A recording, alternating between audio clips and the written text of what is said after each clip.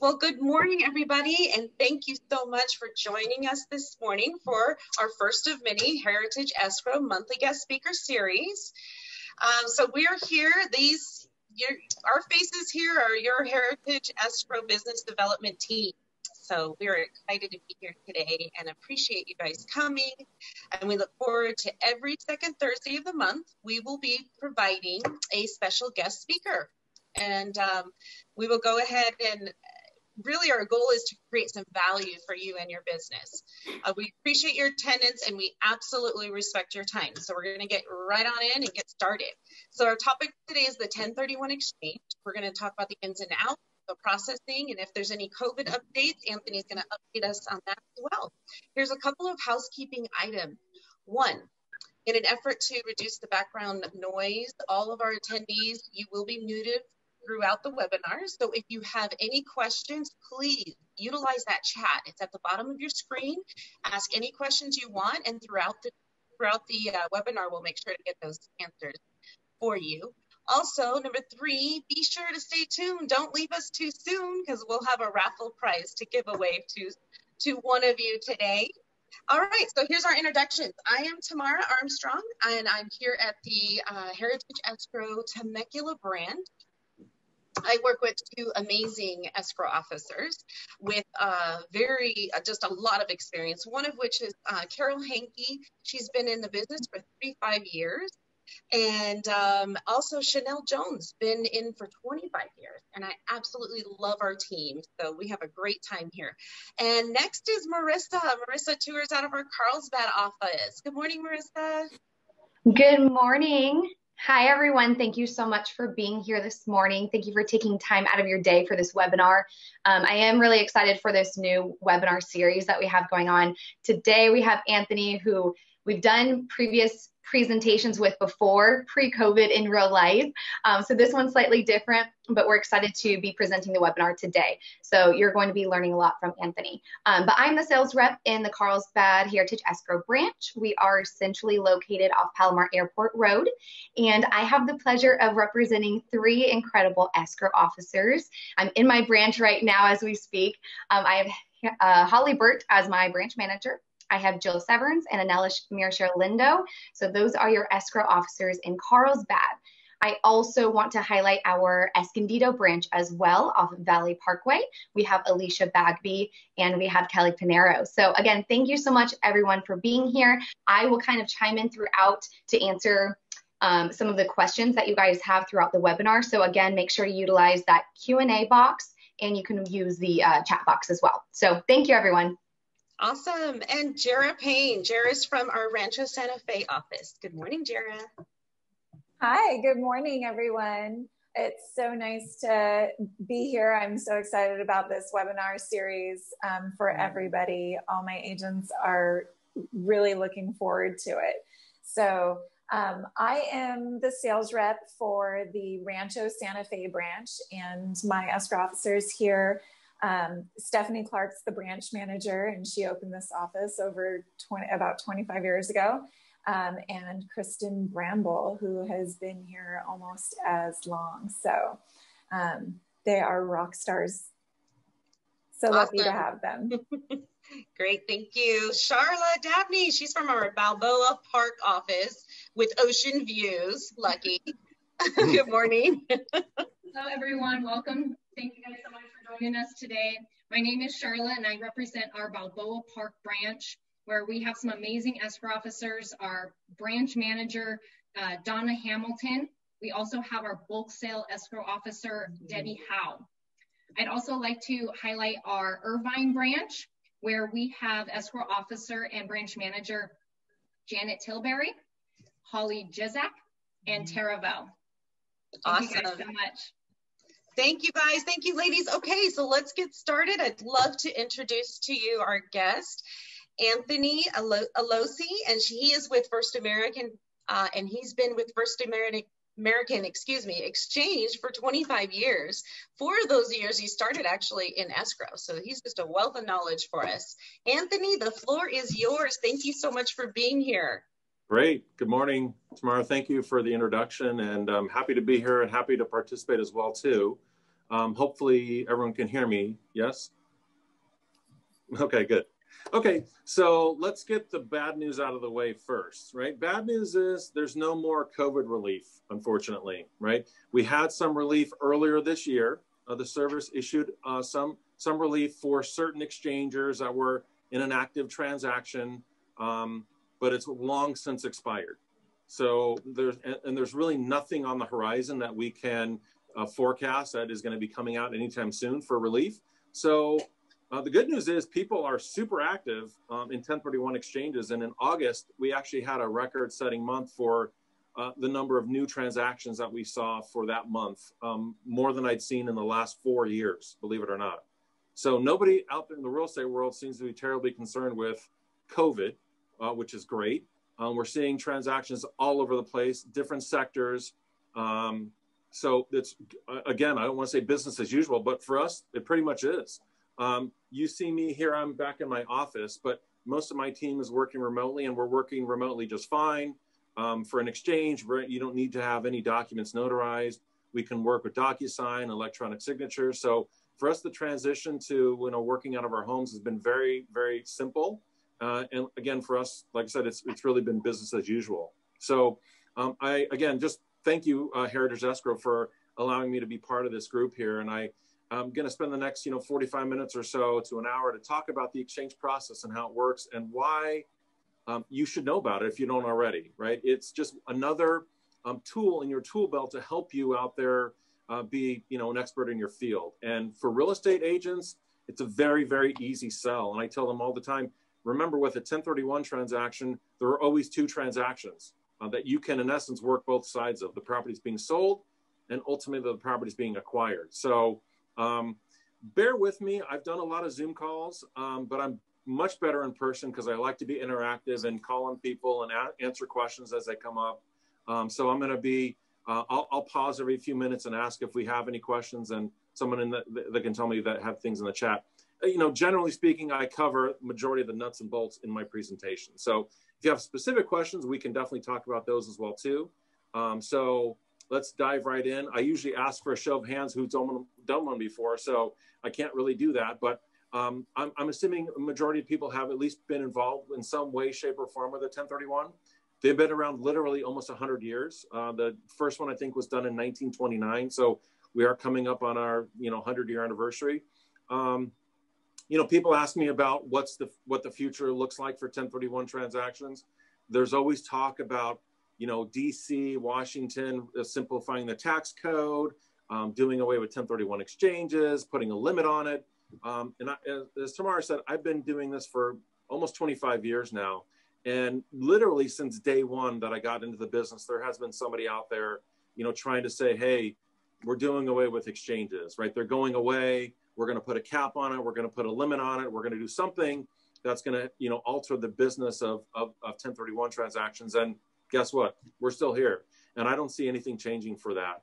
At the end of the day, I think the real estate lobby in Washington, D.C. is too strong.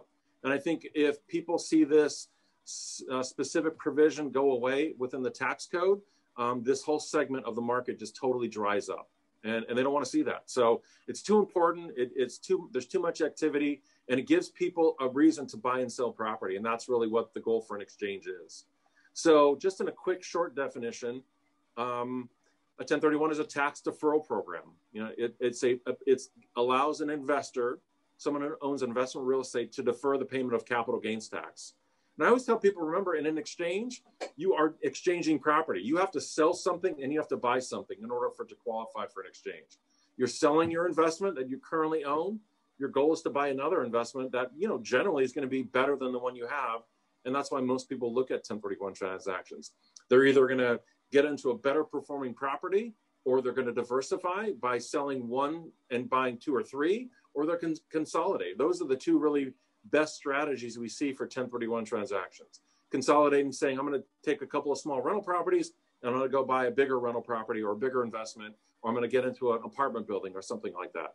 So there's a lot of advantages for 1031 exchange, but really the biggest advantages is the exchanger is trying to better their position. I mean, I tell people, look, sure, there's a tax advantage for them. It's a way for them to defer the payment of capital gains tax, but generally that's not why people look at 1031. They look at the current investment they're holding and go, how can I yield more out of this investment? And that means getting to a property that has better cash flow, that's got better upside, that's going to maximize their leverage and their net worth. So that's really where people start looking at the exchange process. The bright side for them is that they learn about the exchange and they can defer payment of capital gains tax. That's a little kind of added for them that helps them guide them through that transaction. But 1031 is federal, so that we know that transactions can be done all over the U.S. It's not specific to California, and moving in and out of different states, totally okay. And moving in and out of different property types, totally okay. So we'll cover that as well too. But basically, that's kind of the basic definition of an exchange. You've got to exchange a like-kind piece of property for another like-kind piece of property. We'll talk about what like-kind means because it is a very broad definition. Do we have any questions so far? We do have one. Oh, go ahead. Go ahead, Marissa. I was going to say we do have one question, and you may be jumping into this, but we want to discuss the process of how to get started with doing a 1031 exchange. Yeah. Oh, we'll definitely cover that for sure. Yeah, Perfect. You bet. Yeah. Okay. So here's some of the reasons why people do an exchange, as I just mentioned. I mean, the old adage for 1031 is defer, defer, defer, then die, right? I mean, at your death, really, well, you get the added benefit of what we call a stepped-up basis.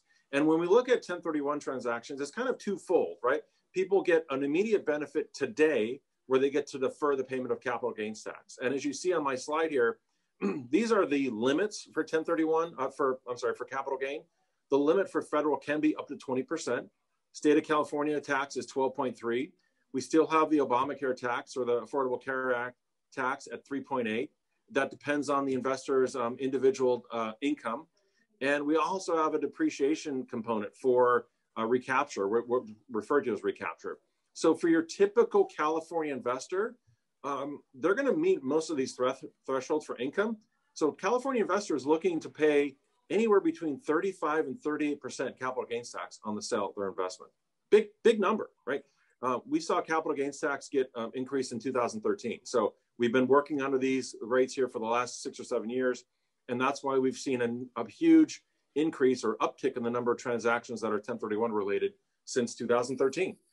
People are looking at their property values now. They've all gone up. In some counties, some places, they've exceeded the 2007 or 2008 level that they had with the real estate value. So gain is back, and people have a tremendous amount of tax due on the sale of their property. So they are now constantly looking for 1031 transactions to alleviate the payment of the tax. So that's, benefit number one is today I get to defer the payment of this 35, 38% capital gains tax.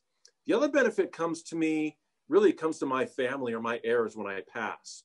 Because what happens with 1031 exchange is once you die, and that's why I have my little slide here. It says this little, I guess you can't see it, but it says expire in 2040. There's a skull and crossbone. For some reason, I didn't pick it up in the way it translated over. But anyway, in 2040, when you pass, your heirs in essence receive a stepped up basis in the replacement property.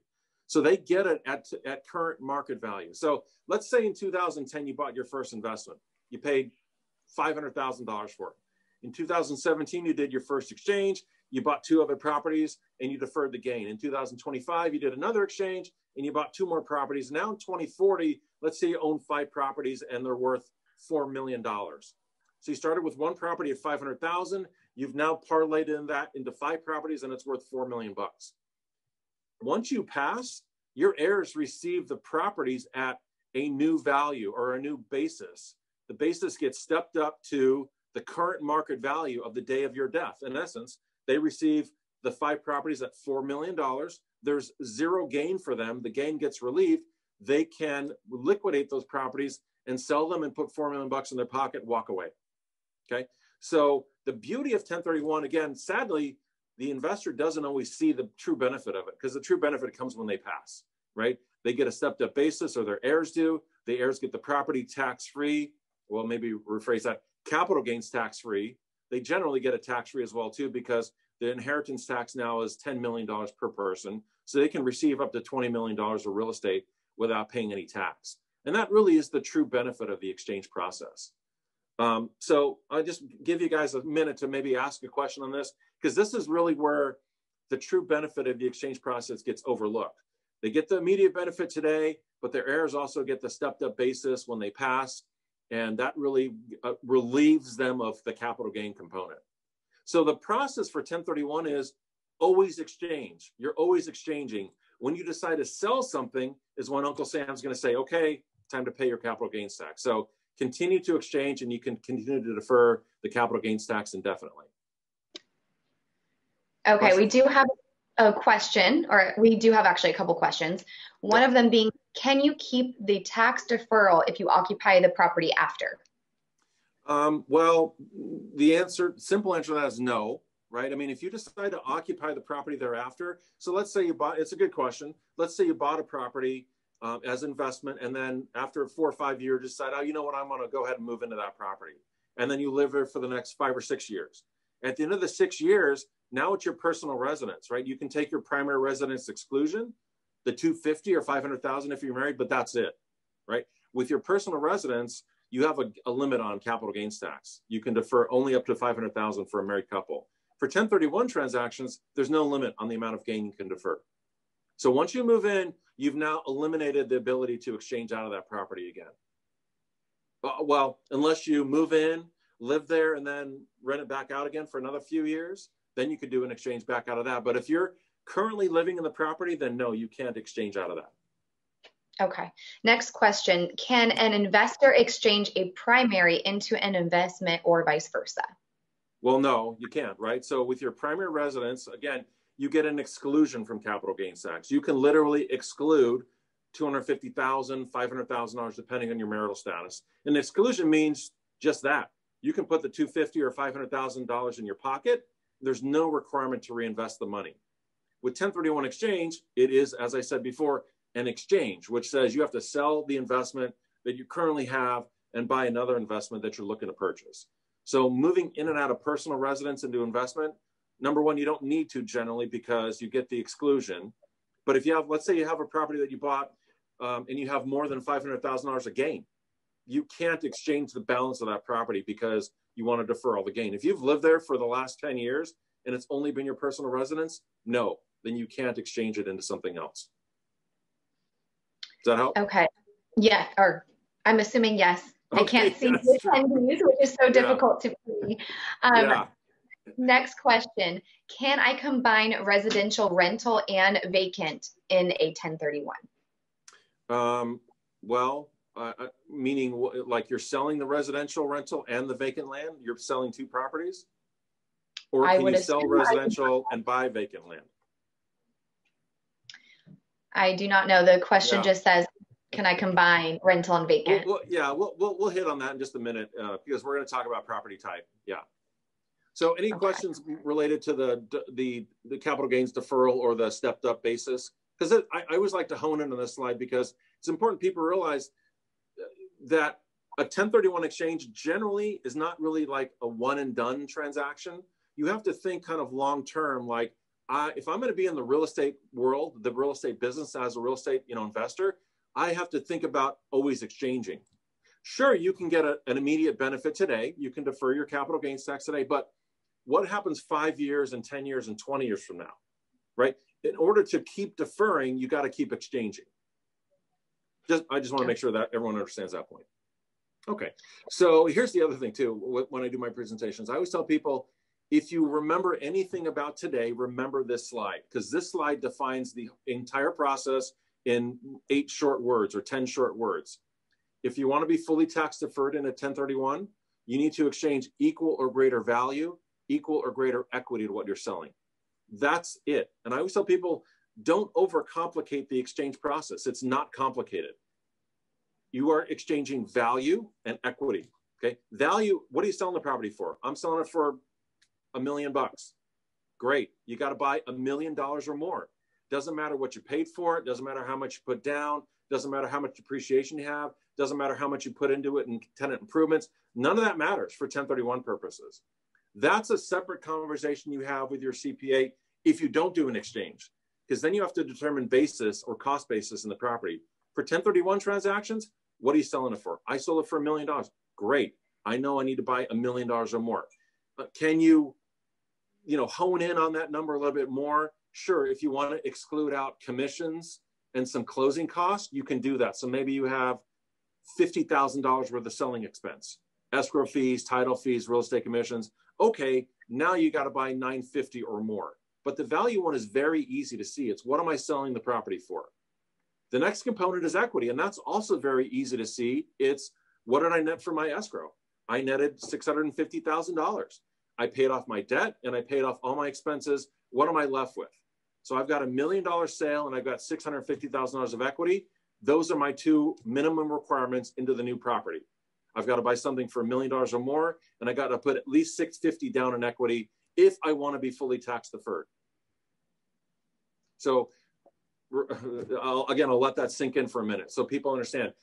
It doesn't matter how much debt you have. It doesn't matter how much, again, you originally paid for the property, what your initial down payment was. None of that matters for an exchange.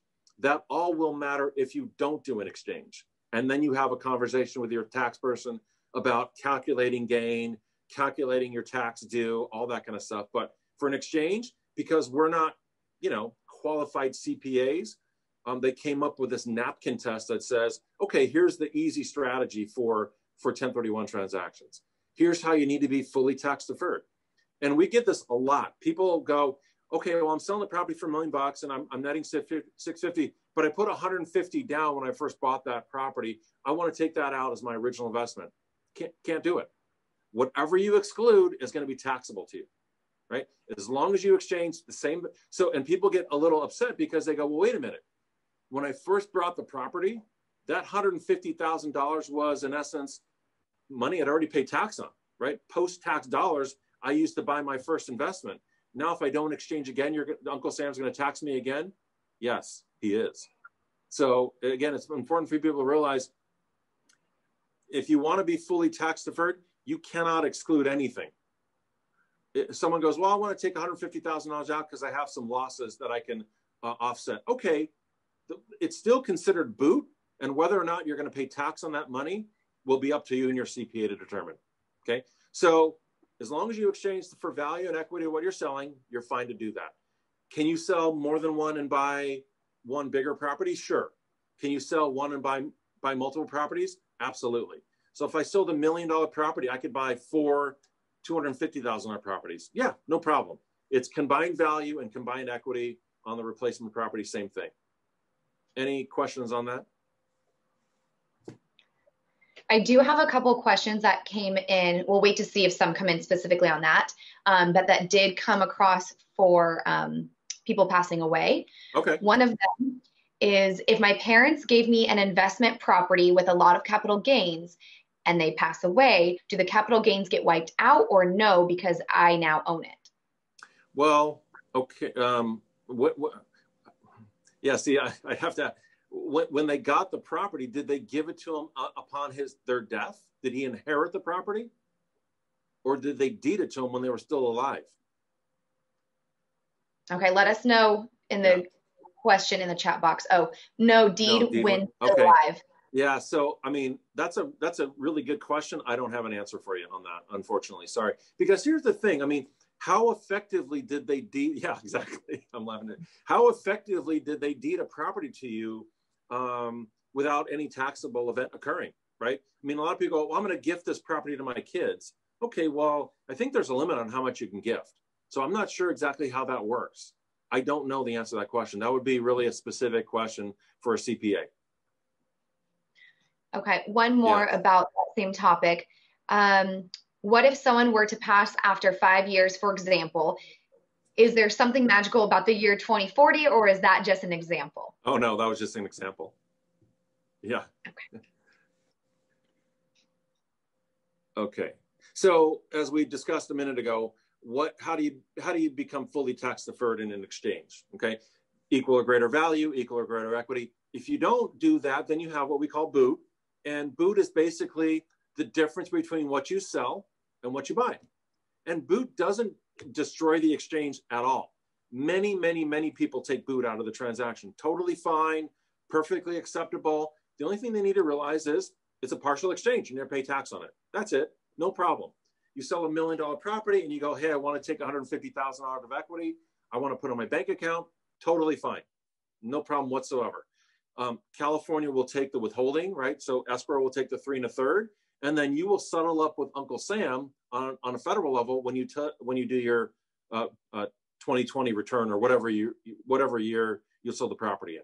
So taking boot out is totally fine. It just becomes taxable. The only thing with boot I tell people is once you take more boot than you have gain in the property, then doing an exchange doesn't help you.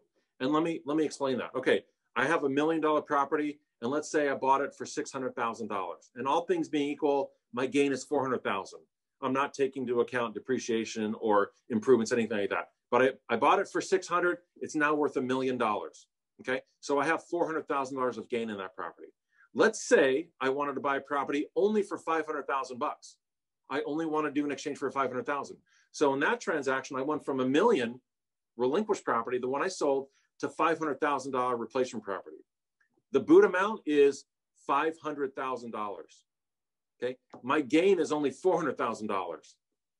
There's no benefit for me doing a 1031, zero, because I have more boot than I have gain. So if I trade down too much, buy too small of a property, I've defeated the purpose of 1031, and I'm not going to get any benefit whatsoever. So again, I want to make sure people understand that you can take boot out, no problem, but you can't take out more boot than you have actual gain in the property. So a lot of people do. I mean, again, especially today, we get a lot of these of our customers that say, they're selling something for $1.7 million, and they've got maybe $400,000, $500,000, $600,000 of gain. Well, they don't want to reinvest the whole amount. They have no idea what the next 6 days look, let alone the next 6 years. So they're really concerned about buying too much real estate and over encumbering themselves or putting themselves in a position where they don't know what the future looks like. Okay, well, you need to make sure that you understand if you only replace $1 million of your $1.7 million, that's $700,000 of boot. If you don't have at least that much gain in the property that you're selling, don't do an exchange. Just cash out and pay your tax and move on. So again, people take boot out all the time, smaller amounts. Right? I want 50,000, I want 100,000, I want 200. Okay, no problem. But when you start taking out $500,000, $1 million of boot, then you start looking at, okay, well, how much gain do you have? Because if you don't have enough gain, then don't do an exchange. Now, if someone sold a property for $1.7 million and they bought it 40 years ago for $50,000, okay, then the 100% of that transaction is gain, 100% of it. So if they want to take out 500,000 or $1 million, they're still going to get some relief. So again, I try to avoid having conversations with the taxpayer about taxable issues because I'm not a CPA, but I've been doing 1031s for 25 years. So I have a very good understanding of them. So I have a very high level conversation with a client about where their position is and what their taxable gain would be or where their cost base of the property was. But, as a real estate person, I would always recommend to not do that. And I would generally turn people back to their CPA to help them navigate through those waters as well. Questions on that, Marissa? I do have one that I'll bring up to you. If you are selling one property and buying multiple properties, does it have to be done at the same time, or this be a series of separate exchanges? Well, yeah, if you're selling one and buying multiple properties, it has to be done within the same 180-day time frame of the exchange. It's one exchange. And we're going to get to the time frames here in just 1 minute. Okay. But yes, everything is triggered by the sale of the relinquished property.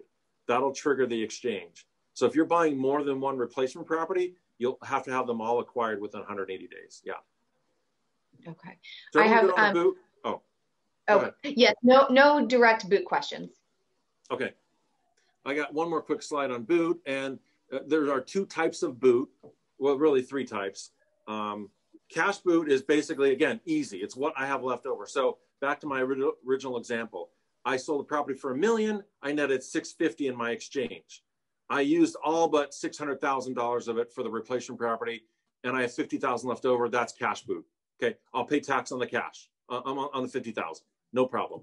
And if the money's sitting with us and now your exchange is done Instead of escrow doing the withholding for the 3 1/3, we do the withholding for the 3 1/3.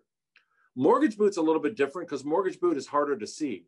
But let's say, back to my example, I sold for $1 million. Okay, I paid off my loan for $350 and I netted my $650. Okay, so now what I'm doing is I'm buying a property for $900,000. Okay, I'm going to buy something a little bit less, but I'm going to use all my $650. So instead of getting a loan for $350, I'm only getting a loan for $250. That's mortgage boot. Okay, so remember, I didn't trade up or equal in value. I went from $1 million to $900,000. There's my $100,000 of boot. The boot is just represented in what they call mortgage boot because I have less of a loan. Okay. The last one is seller financing. And I just talked to someone actually that I think was working with Carol Hinkie the other day about seller financing. Seller financing becoming a little bit more popular these days again. Not a great pairing with 1031 transactions. If you're the seller of a property and need to offer your buyer financing, that limits you, right? So if you sold $1 million property, but the buyer needs you to carry $500,000, that's $500,000 less in your exchange. That $500,000 that is in the form of a promissory note that you're going to get payments on, you're going to pay tax on that as you receive those principal payments. So if there's a way to avoid seller financing with an exchange, I always recommend trying to do that because you're now going to exclude that amount from your 1031. Okay, any questions on that? There may be a question on seller financing. It does come up quite a bit now. We're seeing many more transactions that are seller financed. Yeah. I do have a quick boot question. So $100,000 boot, you would pay capital gains on $100,000. Yeah, exactly right. The difference between if you sold for $1 million and bought for 900, the $100,000 difference. It doesn't necessarily have to be in the form of cash, right? You could pay the boot when you do your tax return too, meaning the difference was the mortgage boot, right? The debt relief boot. Yes. So in answer to your question, yeah. Okay. So property requirements for an exchange. Okay. Again, remember the slide I said, if you remember anything, remember that slide, equal or greater value, equal or greater equity. This is number 2 on the list, the property requirement. And again, I tell people in the world of 1031 exchanges, it always comes down to a single word. One word defines your exchange, and that is intent. The intent has to be to hold the property for investment or use it in a trade or business. That's how you define a 1031 property. Now, again, that's a lot of kind of legal jargon. What does that mean for me? How do I qualify for an exchange? Well, in residential transactions, it's fairly easy to see. It's generally rental property. I say that in the next breath, I would say it doesn't have to produce income for it to qualify for an exchange. Does not. So it gets a little murky sometimes, but generally speaking, on residential transactions, rental property, right? That's investment. That's how you define an investment. Guys that are flipping property, real estate investors that are flipping, buying, fixing up, putting right back on the market, that is not held for investment. Those are properties that the IRS or the franchise tax board would identify as held for sale. Okay, you have no intent to hold it for investment. You're simply buying the property with intent to sell it. You're going to fix it up and sell it right away. Those guys that are doing those types of transactions are not doing 1031. And I always give the example, and if you've seen me do my presentation before, you've heard it, but it's very clear, and I like to define it this way. Let's say a guy buys a piece of property, and it's a fixer-upper. Let's say it's a total teardown. He's got it down to the studs, okay? And it takes him 26 months to do his rehab. And I use 26 months because it's over 2 years. Because for 1031 purposes, there's no holding period requirement that says, hey, once I've held the property for this many days, weeks, months, or years, I'm in the clear. It's not about the timing. It's about your intent. Guy buys a property, fixes it up, 26 months. He buys it for $500,000, and now he's got it on the market for $1.5 million, and he makes $1 million. Can he do an exchange? As soon as he's done, he's got a for sale sign on the front yard, and he's got marketing the property to sell. Can he exchange? I say he'd have a tough time explaining to an auditor how he bought that property with intent to sell. With intent to hold for investment. Well, he held it for 2 years, right? But the 2-year period, he was rehabbing it. And then as soon as he was done rehabbing it, he marketed it for sale. Where's the investment component? A different guy buys a piece of property. Let's say he buys a property, not a fixer-upper. He puts new carpet, new paint, some new grass out in the front. Month 2, he's got a for rent sign on the front yard.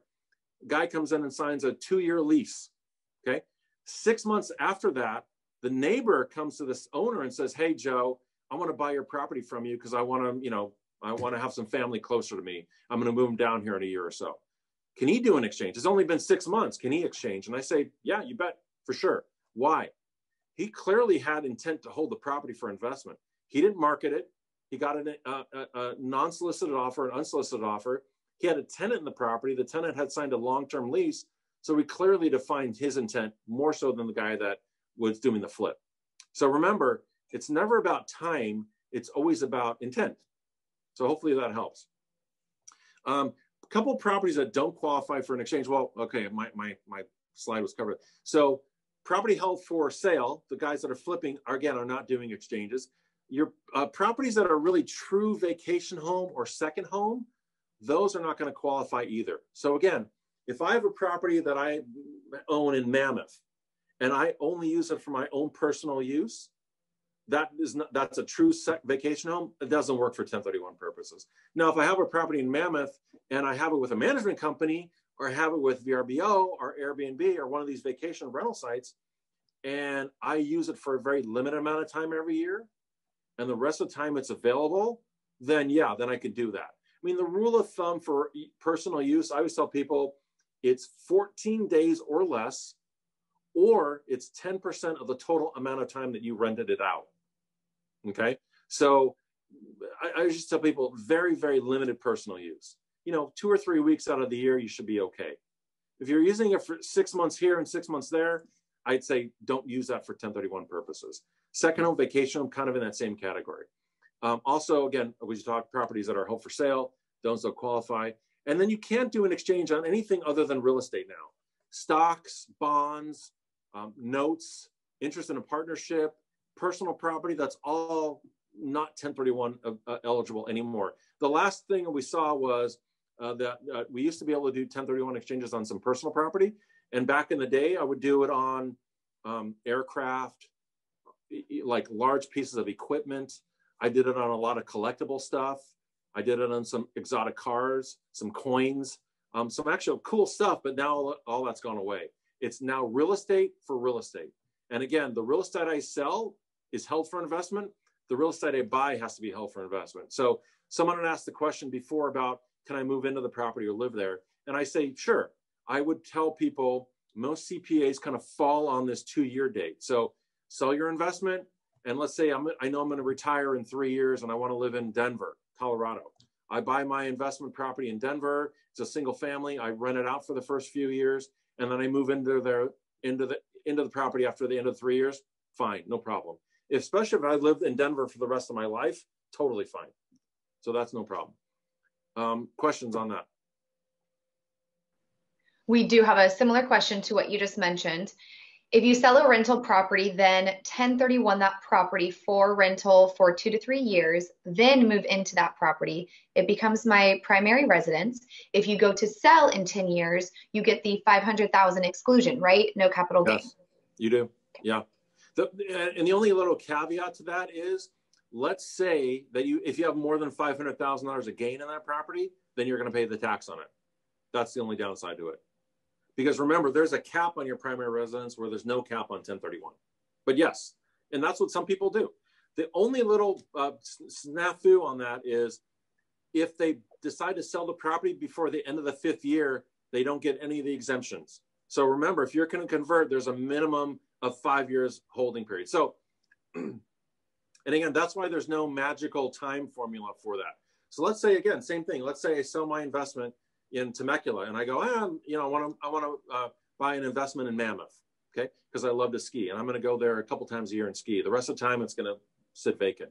Okay, so I buy my investment property in Mammoth and now I've rented it out for a year and I haven't been happy with the return. And all of a sudden I decide I'm going to retire early and I'm going to go live in Mammoth. So now it's been 14 months that I've tried to rent it out, didn't work out well. I'm going to go ahead and move into that property and I'm going to start living there in Mammoth. Have I disqualified my exchange? No, not really. I haven't yet. But let's say now year 2 or year 2.5, I don't like it. I hate living in Mammoth. I don't like the weather. I don't like the snow, whatever it is. And I want to sell that property now. It's now year 3. and I can't do an exchange because I'm living there, and I can't claim it as my primary residence because I haven't held it for 5 years. And I'm going to pay the tax that I deferred from the previous Temecula property.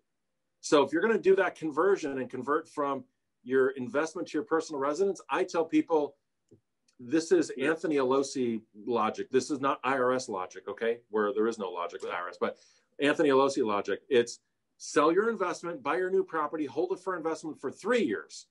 Then at the end of year 3, you can move into it, live there years 4 and 5.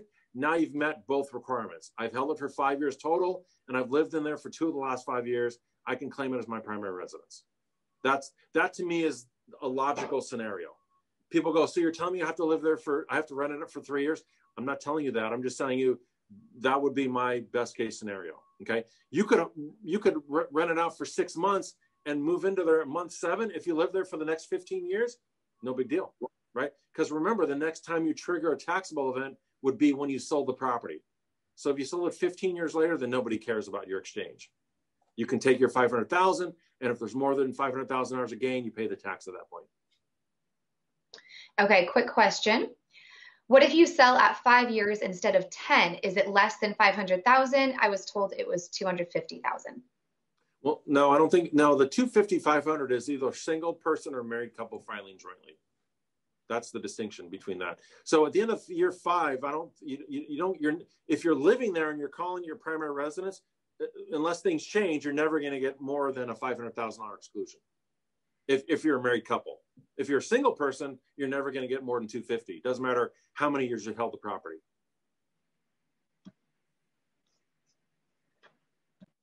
Is that good? Yes, okay. Thank you. Okay. So we've talked about this one a lot already. This is the 121 exclusion, their primary residence. You have to live in the property any 2 of the last 5 years. Single person can exclude 250, 500, and a married couple $500,000. And you can do this multiple times, right? There's no limitation on how many times you can exclude $500,000 of gain. The only limitation is that you can do it every couple of years. So if you find the right property and the right location and timing is in your favor, then you can always exclude up to $500,000 of gain on your personal residence. Okay, so we've talked a little bit about like-kind property, but that's kind of the catchphrase for 1031. Again, now I'll go back, 40 years to the 80s when I was a kid, when 1031s were really very popular, but they were done kind of differently, where it had to be like for like. I don't know if anybody was doing real estate back then, but and some people still, have that understanding that, it's got to be like for like. I've got to exchange, a commercial for a commercial or a single family for a single family. It's not the case anymore. Hasn't been since 1991. Okay, exchanges are investment for investment. If I sell a single family home, I can buy raw land. Someone asked that question. If I sell an apartment building, I can buy retail. If I sell office, I can buy a warehouse. So again, it's anything for anything, as long as it's real estate and as long as I hold it for investment. So the spectrum for 1031 properties is huge. It's anything that really you don't occupy as your primary residence. I can exchange a single family residence. I can exchange a duplex. I can exchange a fourplex, an apartment building, office, retail, industrial, doesn't matter, right? So in my world for 1031, now again, I know our audience is generally residential, but in my world for exchange, we have residential all the way up to, I did a transaction a year ago for $1.5 billion of an office building in Manhattan. So the spectrum for 1031 properties is enormous. Many, many different people, clients, investors out there doing transactions. And anybody that owns real estate can do an exchange. I always say, Joe and Mary Smith, trustee of the Smith Family Trust, the Smith Irrevocable Trust, Smith LLC, Smith Partnership, it doesn't matter, right? If any entity that holds title to real estate can do a 1031 transaction. The only little catch is that if Joe and Mary Smith own the relinquished property, then Joe and Mary Smith have to buy the replacement property. If the Smith Corp owns the relinquished property, then the Smith Corp has to be the buyer of the replacement property. You want to, if at all possible, keep your vesting consistent, but at the end of the day, the same taxpayer that sells has to be the same taxpayer that buys. So we definitely see people coming in and out of different property types all the time. No problem whatsoever. people go, oh, you know what? I don't like to manage the residential properties anymore. I want to get into a single tenant property. I want to get into a medical office building. I want to get into, something in the retail world. Great, no problem. So different property types in different states, totally fine. Do we have questions on that? Yes, I just want to point out you did answer it though, so I just want to go ahead and confirm that you can exchange single family home for a fourplex or commercial type, which is what you said. So anything will work as long as it is for investment purpose. That's right. Held for productive use in a trade or business, or held for investment. And those can be, intertwined, if you will. So we talk about held for productive use in a trade or business. We were talking about a guy that owns a warehouse, right? We're talking about a guy that owns a retail property, and he owns a shopping center. That's held for productive use, owner users, that kind of thing. So guy that owns a triple net, like a Jack in the Box or Starbucks, those all qualify for 1031 transactions. Okay, so we've touched on this a little bit. Can you see the whole slide there, Marissa? Yes, I believe so. Unless there's more at the bottom. Okay, there is. Yeah, see, that's weird. Okay. Oh, well, okay, how about, I'm cutting a little bit off, but I'm not sure why it doesn't do that. Okay, so anyway, we've talked about it. It's really more of just for illustration purposes, so you guys can see, what a typical investor looks at when they look at their property for sale. So they bought a property for $100,000. We don't know what kind of property it is, doesn't really matter. But now they're selling it for $800,000, so they have $700,000 a gain. If they hit all the maximums, okay, which again, most people in the exchange world do, right? Most people that are doing 1031 transactions are, people that generally have higher net worth, right? They've got investment property. So most of them hit the maximum thresholds. But if they sell that property and don't do an exchange of their $800,000 sale, and again, we don't know how much they're going to net out. We don't know. It doesn't really matter, because again, how do I say? Their debt to equity doesn't have any relationship or correlation to their basis and gain. Okay, so they bought a property for $100,000 and they're selling it for $8,000. Let's say, for example, last year they refinanced the property and put a new loan on the property for $750,000 and pulled all the equity out. So now they're selling it for $800,000 and they're going to net, let's say they net zero, okay? Because they got to pay real estate commissions and closing costs. So their net is zero, okay? They have zero equity and they're going to do a sale. Guess what? They're still going to pay $252,000 of capital gains tax on the sale of that property, okay? So remember, their debt to equity ratio has zero correlation to their gain and basis. Does that make sense? Hopefully. So that's why we don't look at necessarily at how much debt they have or equity they have.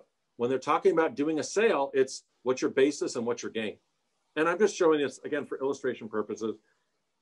$250,000 plus gets paid for capital gains tax on the sale of an $800,000 property, which is, again, $800,000. It's not outside of the realm of possibility today for even a single family home that you bought for $100,000 and they're selling for $800,000.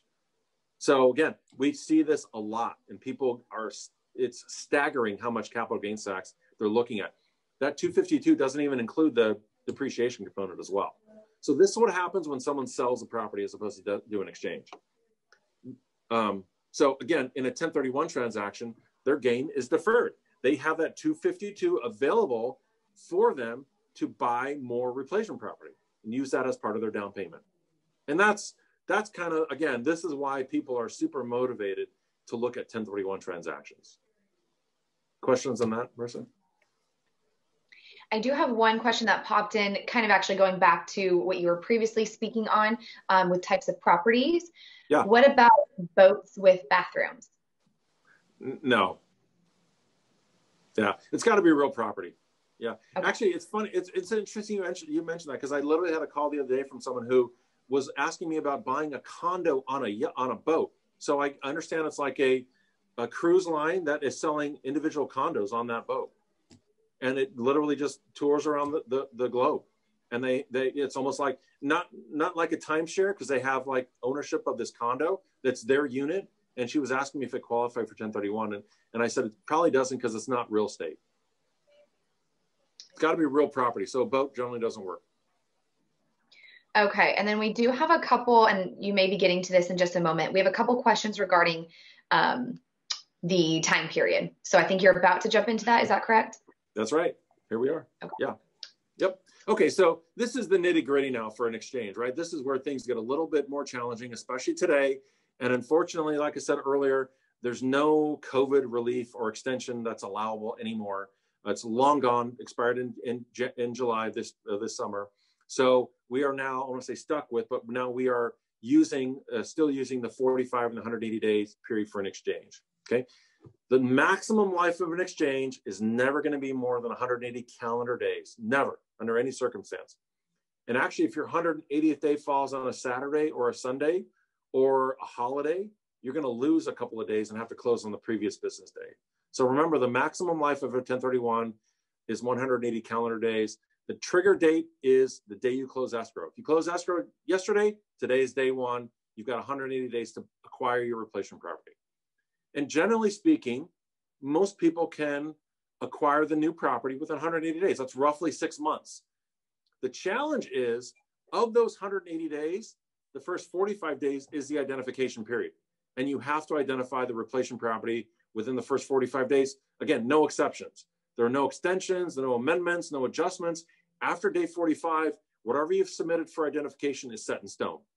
And that's the real trigger, the real challenge of a 1031 transaction, especially today with the availability of property, access to viewing them, getting your inspector out there, getting your loan approval, whatever it is, it needs to all, you need to all satisfy as much as you can within the first 45 days. Because at day 45, while you don't have to have the property under contract, you don't have to have it in escrow, you don't have to have a deposit down on it, you have to be able to acquire it before the end of the 180th day. So in today's world, I don't have to tell you any more. Properties are flying off the shelf, right? A day, 2 days, 4 days, a week, and they're gone. So all the better to get your properties identified sooner than later. And you can identify property and be under contract and in escrow even before you close your relinquished property. So in a perfect world, excuse me, you close the relinquished property today and you close your replacement property early next week and you're done. Okay, and we're going to talk about the identification requirements as well and how you identify property. Okay, we do have a couple timeframe questions, if that's okay. Yeah. Okay, so speaking of the 45 day period, if you ID 3 properties at day 45 and change your mind, can you ask for your money to be withdrawn immediately? No. I mean, if you identify property, it's a good question. It's a good question. If you identify it, okay, so your exchange closed yesterday. I've got the money today. The minimum amount of time I need to hold your funds, 45 days. If you don't identify anything at day 45, I can send your money back to you at day 46. Okay? You have a failed exchange. If you're subject to withholding, we do the withholding and we send you the balance, and then you pay your capital gains tax when you file your 2020 return.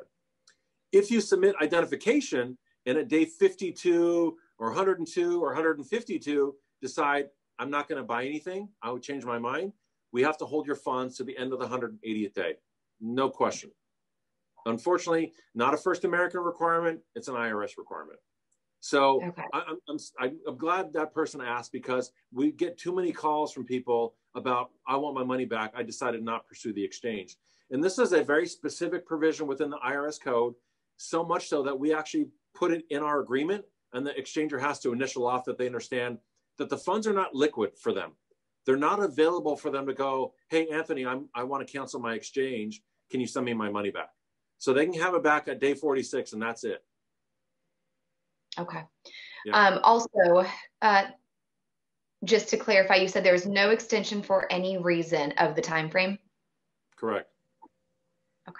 Yeah. I mean, we've seen extensions granted for like federally declared disaster. Okay. So actually this year, the president issued a federal disaster for certain counties in Northern California because of the wildfires, but you have to be directly affected by it, either live there or have the property located there. So I always tell people, look, I mean, unless you're praying for a hurricane, there's not going to be any extension to the 180. Okay. What if the property you're buying has some kind of big problem and you switch your purchase to a different property? Would you still have to do that before the 45th day? Well, for sure. Yeah. I mean, unless you identified, if you identified just one property you can't switch anyway after day 45. So if you identified, using one of the three methods, the three property 200%, hopefully you've identified something else that you can actually switch to. So that kind of goes back to what I said earlier. It's like all the better that you do as much of your due diligence as possible within the 45-day window or before that, because you don't want to be at day 52 going, oh, we just found a crack in the foundation. Oh, we just found mold. Oh, we just found whatever. Now you have very limited options. There's no argument that you could say that the IRS would say, okay, Joe, well, we understand. Go ahead and swap out your property. None. So, and really, so that's kind of the catch for the exchange. And that's why, after 25 years, people go, Anthony, I really don't understand the logic of the three property rule. Why do they have that there? What is the 45-day? Where did that come from? I go, okay, there's no logic whatsoever. It's simply there to make it hard. That's the only reason it's there. The IRS would much rather you pay capital gains tax. So if you want to defer the gain, you've got to fit into a tiny little window, right? And squeeze through it and make sure that you dot all the I's and cross all the T's. That's the only way that's going to work. So, yeah. Okay. And let me know if you want to address this question now or later, but can they borrow against those IRS held funds? What do you mean by that? IRS held funds? I will see if they respond. If you want to give us some more context, we can answer that question. Yeah. And one more question on identifying the property. What's involved in identifying the property? What kind of proof? Yeah, I'm going to get to that. I think I noticed on my slides here out of order, but that's okay. So here's our time frame for an exchange, right? So I'm going to just zip through this one real quick. Day 0 is the day you close the relinquished property. Day 1 is obviously the next day. Day 45 is when your identification is due. And day 180 is when you have to have all your replacement properties acquired. Now, it's actually interesting that we're in this time right now, because if I close my transaction yesterday, let's say, what was yesterday, the 11th, I closed my transaction on November 11th. If I move forward on the calendar 180 days, it's going to put me past April 15th, which is my tax filing deadline. So it says it's 180 days or your tax filing deadline, whichever comes sooner.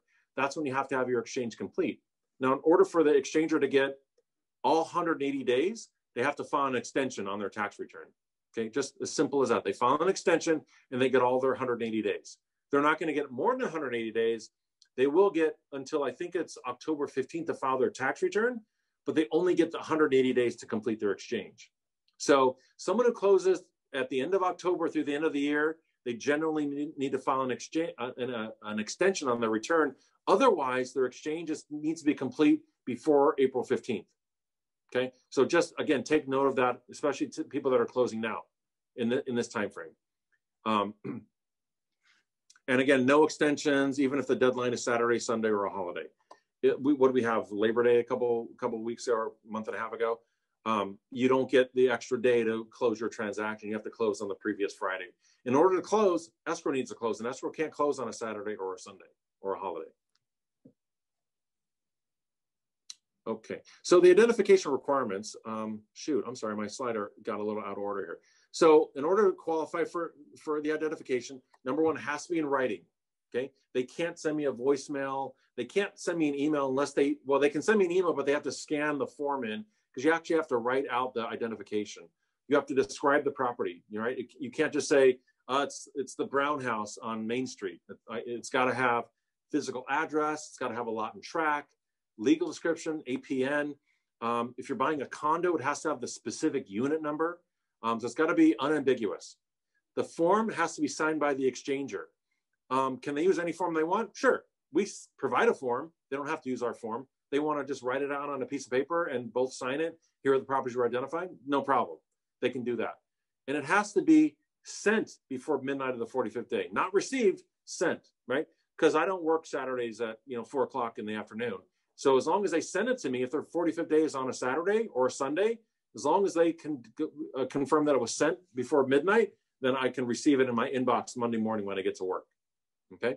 And then they can revoke the identification only within the 45-day window. So I tell people, just forget about revocation. Don't send me your list at day 10 and then revoke it at day 15 and resend me something at day 20 and revoke that at day 35. Send me your list on day 45. That way you know that it's set in stone and can't be changed. Okay. Okay, so the methods for identification, I mean, there are 3 rules. I'm going to go back up. 3 property rule, 200% rule, 95% exception.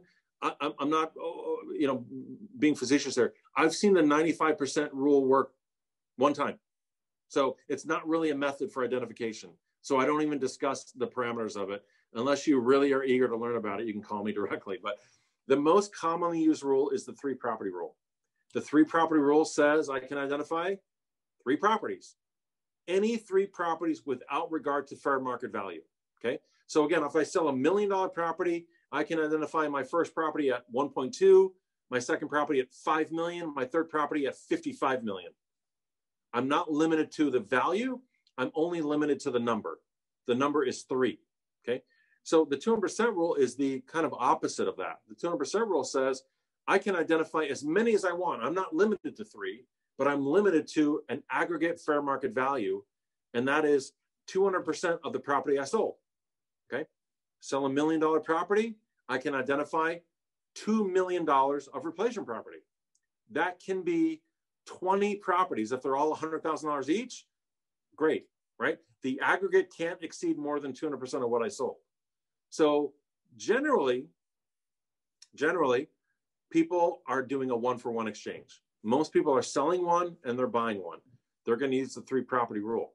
Some people are doing like a diversification exchange where they're going, you know what, I'm going to get rid of this one property that I just sold for $1.5 million. It was a rental property that I owned, and I'm going to go buy 6 or 7 or 10 properties in, I don't know, Nevada or Arizona or Texas or Florida, wherever you can get properties cheaper than you can get them here in California. And that's why they use the 200% rule. So if I sold $1.5 million, I can identify up to $3 million of real estate. Okay. So their strategy is going to dictate what property rule they use. Okay. They're either going to use the 3 property rule or the 200% rule. Okay. Any questions on identification? Oh gosh, it's after 12. Am we okay on time? I can't see if anybody's asleep out there, so hopefully they're... I know, I can't either. Yeah, we do obviously want to be respectful as time, but I'll let you continue your presentation and we'll save the last final questions, if that's okay, towards the end. We're almost done. We're almost done. Any questions on identification there, Marissa? The only one I had, which you did kind of cover, if you identify a property within the 45 days, but then for whatever reason it falls through, what then? Yeah, I mean, if you're within the 45 days, then you can, you know, obviously revoke it and identify something else. Mm-hmm. Perfect. Yeah. Let's see. I have one more question coming through. What are the disadvantages of working with a seller or a buyer performing a 1031, especially if you are representing the opposite party? Again, you can either answer this now or later. Yeah, there are 0 disadvantages, honestly, because there is no requirement for the non-exchanging party to participate, cooperate, nothing, right? They have to simply acknowledge that the other party is doing an exchange. So, you know, again, generally, as a buyer for an exchange, they're the best buyers to have because they have money sitting in the exchange account and they're super motivated to close because the clock's ticking for them. On the sales side, I mean, the only disadvantage may be if the seller wants some additional time because he hasn't found his replacement property yet.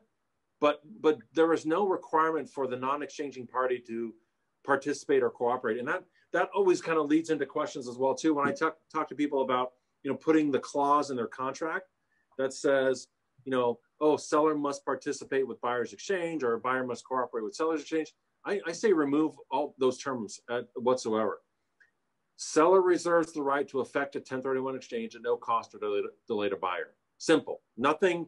You're asking them to do nothing, right? So on the non-exchanging party does not have to be involved at any point whatsoever. They have to sign our document, and it's really all they're doing is signing that they received a copy of it. They're not approving it. They're not accepting it. They're not doing anything other than saying, yeah, I got a copy. I received a copy of it. That was it. Thank you. Okay. Yeah. Okay, so we talked about this earlier, actually. This is kind of just a little nuance here within 1031 exchanges, and that's the same taxpayer requirement, okay? The same taxpayer that sells the relinquish has to be the same taxpayer that buys the replacement property. And, again, we see many different, investors, quote unquote, out there that are doing exchanges, partnerships, individuals, trust, either revocable trust or irrevocable trust. They can all do an exchange. Generally speaking, the vesting should be somewhat consistent or somewhat the same. Doesn't have to be, because we can see something like if Tom and Mary Jones sell the property, they can form an LLC, a limited liability company, to buy the replacement property. As long as Tom and Mary Jones are the sole member of it, then it's fine, because it doesn't change who the taxpayer is. The taxpayer for Tom and Mary Jones is either generally going to be Tom. His social security number will be kind of the tax ID number for that transaction. Could be Mary's. But if they form a single member LLC, the new LLC does not get its own tax ID number. So that's okay. Also, we see this a lot with residential transactions where Tom and Mary Jones own the relinquished property in their family trust or their revocable trust. And the lender says, oh, we don't want to loan to their trust. We'd rather loan to Tom and Mary Jones, husband and wife. No problem. Totally fine. So the vesting isn't going to be exact, but the taxpayer is still the same. Okay. So yeah, when we talked about disregarded entities for tax purposes. Okay, so I think this is my last slide here. Oh, no, I got my shameless plug coming up here from First American. We've talked about a lot of these things here actually on the traps for the unwary here. So be careful about, exchange companies and who you're picking to do your exchange. Who can act as a qualified intermediary? I mean, really anybody can, unless they're acting also as an agent for the taxpayer. So there are attorneys that do 1031, there are CPAs that do them, there are real estate, agents or brokers that do them, but they can't also do or act as the client's agent as well. Protection of exchange. How are these exchanges protected? Fidelity bonds, errant emissions bonds. Sure, those are all great. But at the end of the day, what asset is backing the funds? Because remember, between the time the relinquished property closes until they buy the replacement property, the exchange company holds the funds, right? And for us, we provide a written guarantee that the funds are protected by First American. Documenting the exchange also is very important, and that's where we come in. Our role really is to facilitate the exchange by helping the client prepare the necessary documents to be compliant with state and federal regulations. And we also, again, provide that safe harbor of the funds. So you want to make sure that you're dealing with a company that has experience, that has been doing exchanges for a long time and can accommodate that transaction. And that's how I differ. So I know I'm running way late here, so I'm going to skip ahead. If you have questions on these, you can obviously email me directly, but not all exchange companies are created equal. I mean, I'm going to end here with this slide here, but it's the most important one, because when I look at the exchange industry, people don't realize it's totally unregulated. Totally. There are no restrictions whatsoever to being in the exchange world. And First American is part of a highly regulated, yearly audited title insurance company. So our big brother is constantly making sure that we are, up to snuff on regulations, our documents meet all the requirements, that we're doing everything above board, that we're dotting all of our I's and crossing all of our T's. We have that to adhere to in terms of how we operate and run our exchange business. People love to talk about, and when I say people, other exchange companies love to talk about fidelity bond. Oh, we've got a fidelity bond of 50 million. Oh, we've got an errant emission bond of 20 million. Okay, great. It means nothing, because let's say you're dealing with Joe's exchange company, independent guy, and Joe charged you $500 for your exchange because Anthony was at 1,000. Oh my God, $1,000. Well, Joe's going to charge me 500. Well, let's say Joe decides, hey, I'm taking off. I'm going to go to Jamaica. I'm going to take your money, because we've seen it happen countless times where exchange companies have literally run off with the funds. Joe takes off your money and he's gone. He's got $100 million and he's never going to be found again. Okay, your clock is ticking, right? You've got less than 180 days to complete your acquisition of your replacement property. The company that has this fidelity bond, do you think you're going to get your money back within the 6-month period? No way. Never going to happen. So it's really a piece of paper that says, well, yeah, maybe at some point when the insurance settles, you'll get 10 cents back in your dollar 6 years from now. And that's what we saw happen when, I don't know if anybody remembers Land America, title company, but Land America, had a exchange division. And in 2008, again, unfortunately, unbeknownst to them, 2 weeks before the market crashed, they invested $500 million of their exchange money in the stock market. They were trying to maximize the yield for them, right? And the market crashed and they lost everything. They filed for bankruptcy. So 6-7 years later, I heard some of the people that had active transactions got 10 cents back on their dollar. They all ended up paying capital gains tax on their failed exchange because they didn't meet the 180-day requirement, the 180-day deadline. So to me, fidelity bond means zero. We have one. We have an earned emissions bond, but First American issues a closing protection letter that says the title insurance company is going to back 100% of the deposit of the exchange funds. Doesn't matter if it's 100,000 or 100 million. There's no limit on how much we can guarantee on the fund. So we open separate, segregated interest earning bank accounts under their tax ID number, the client's ID number. So they earn the interest. We just take a flat fee. And if it's $1 million or less, it's $1,000. If it's $1 million or more, it's $1,500. I don't want to say the fee's a no-brainer, but in the scope of what they're doing, it's kind of a no-brainer. You know what I mean? I have maybe one true competitor out there. Most of the other guys are independent. And I don't badmouth any of them because, like in San Diego, I know Bill Exeter. I've known him for 20 years. Great guy. Has been doing exchanges for a long time. I don't compete with Bill, right? Bill charges less than me, but he doesn't have the same strength I have. I've heard of Exchange Resources, small independent company. I've never heard anything bad about them, but they don't have the same financial strength that I have. There's Safe Harbor Exchange here in Orange County. There's lots of exchange companies out there. They're just not all created equal. So when you're looking at a company, I try to encourage people to not necessarily shop for the low price guy. The low price guy is at 800, maybe 850. I'm at 1,000. The $150 difference is the strength and safety and security of First American. So there's my shameless plug for First American Exchange. And that's why I would encourage people to look at us as opposed to, look at other people as well too. I don't want to spend your money, but you're paying for you're paying more, you're getting more. I do want to jump. Oh, can I just jump in for a last a couple questions? Just one that we mentioned earlier, I got more context on, so I just want to take a moment. In regards to the question, can they borrow against those IRS held funds?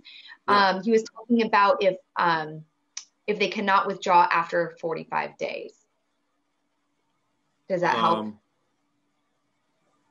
Well, they're not IRS held funds. I mean, we hold the funds. So okay, maybe I don't know. I'm gonna guess here. If they identified property and now it's day 52 and we're holding $1 million, and they don't want to pursue their exchange, but because I have to hold it now to the 180th day, no, they can't borrow, pledge, they can't do anything with those funds. The funds are held in the exchange account until day 181. They're guaranteed by First American and they're earning interest on the money, but they can't touch them, they can't pledge them, they can't borrow against them, none of that, unfortunately. Okay. So, and also, I was going to say all the more reason. Sorry, Marissa, to cut you off, but they've got to make a decision, right? A, do I want to do an exchange? Before it closes, I have to decide to set up my exchange. And then B, at day 45, do I want to move forward by identifying property, or do I want to cancel out and close my exchange? The only, I'll just put a finer point on the 45-day decision. It's all or nothing. Excuse me. At day 45, they can't say, well, I'm only going to now exchange 500,000 of the $1 million. So keep 500 in and send me a check for 500,000. We can't do that either. It's all or nothing. Okay. And I'll go ahead and prompt everyone that if you did have a question that didn't get answered throughout this webinar, Jared did include Anthony's information, which I'm sure will be on your last slide as well. They can go ahead and contact you after this webinar with any final questions. You bet.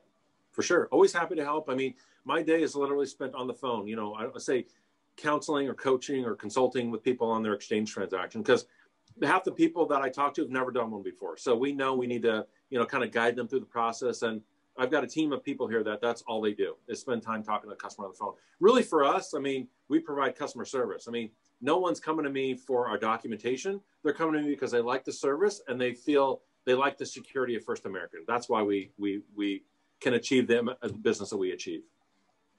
I can attest to that. Thank you, Anthony. We've enjoyed working with you. So thank you so absolutely. much for being here today. Oh, it's been my pleasure. And every time I have this the class with you, I learn something more each time. Yeah. So. Well, I'm curious to the feedback here. I don't want to overrate myself, but I'm much better in person than I am on a Zoom call. So hopefully it was informative and people were able to get something out of it.